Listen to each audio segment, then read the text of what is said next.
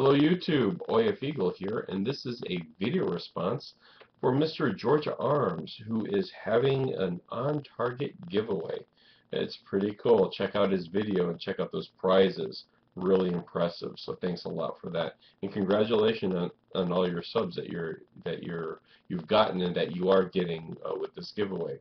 He's going up to 250, and I'm sure he'll hit it. Also, he wants to have us discuss our opinions on gun control. And he mentioned how it's kind of fashionable now for the gun grabbers to want to disarm the population. And of course, anyone with an intelligence and any knowledge of history knows that this is a pretty bad idea. Of course, anyone else who feels that they need the government to take care of them and who live under the delusion that by taking guns away from legal owners, that all the guns will magically disappear from the possession of the criminals. No, it never worked, never will work. In fact, it is my belief that that gun control is pretty much owning a gun so the government cannot control you. And as far as some of the benefits of having a gun, other than to protect yourself from tyranny, are just the ability to have a weapon to hunt with and to protect yourself.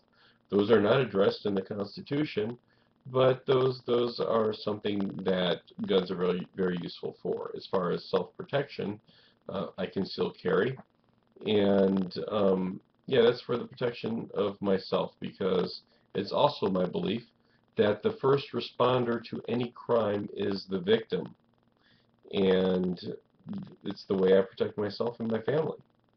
So anyway, what options would I agree to as far as what type of gun control?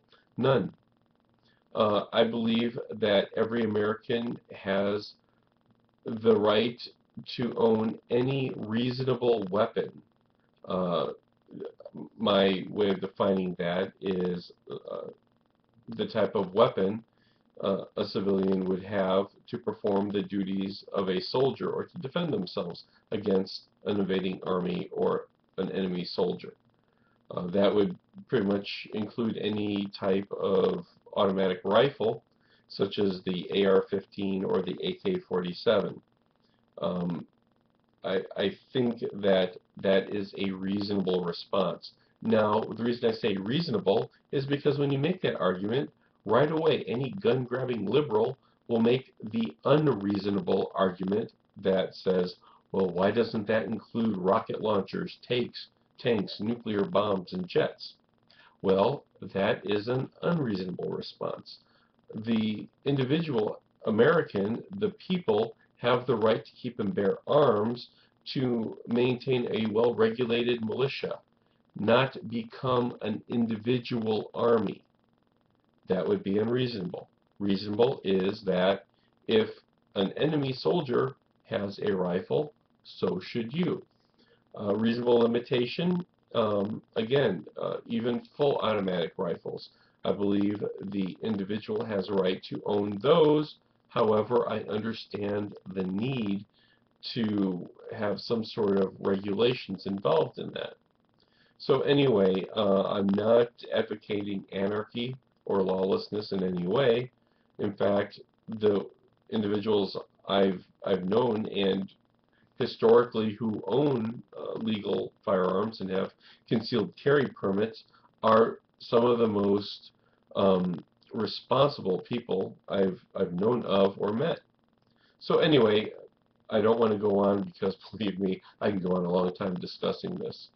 But I don't have to explain it to you guys because I'm sure we're all in agreement here. So, thank you very much, Mr. Georgia Arms, for this giveaway that you're having. Good luck to everyone else. There's a bunch of prizes there. So, competition should be pretty light in this. So, anyway, good luck to everyone else. This is OF Eagle, out.